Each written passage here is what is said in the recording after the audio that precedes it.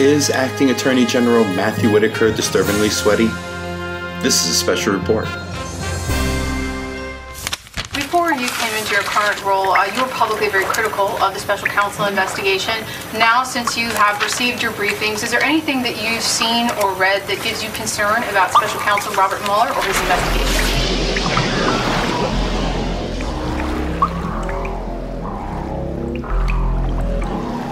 Oh my God.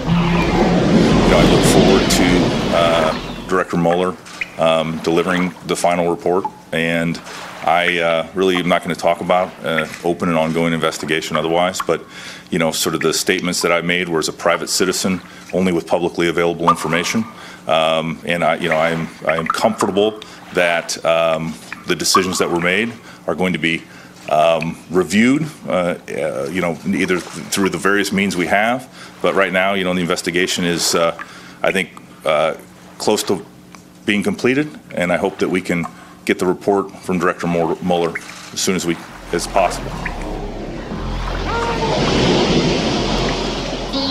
That's all we have time for today. Thank you so much. Thank you.